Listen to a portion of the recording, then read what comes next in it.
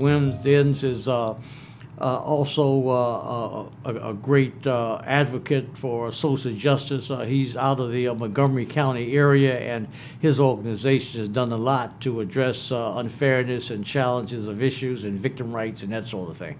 My name is Greg Wims, the founder of the Victims' Rights Foundation. We started the organization in 1996, and we're 25 years old today.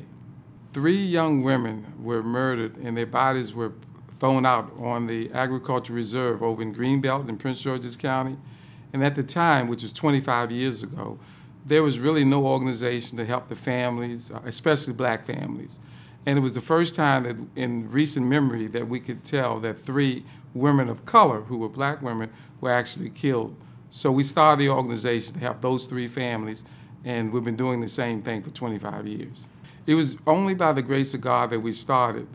I was an activist in the community before this happened. I was actually the president of the NAACP in the state of Maryland.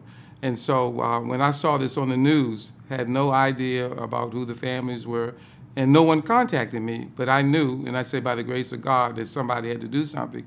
We deal with mostly victims of crime, whether it's domestic violence, unfortunately gun violence or murders. And the black community now, 25 years later, know who we are. They have seen us on TV, or faith leaders or whoever have talked about us. My whole life basically has been about organizing and bringing especially the black community together so that we can make things better for our community. And as it turned out, 25 years later, we've helped thousands of victims, not only in this area, but actually globally.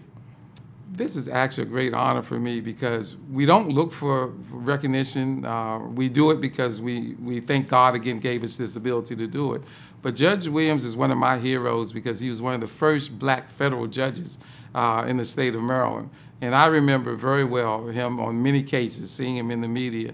And for him to recognize us, a group that works in the justice field, helping victims of crime, it's a great honor for me to get this award, and for the Victims' Rights Foundation.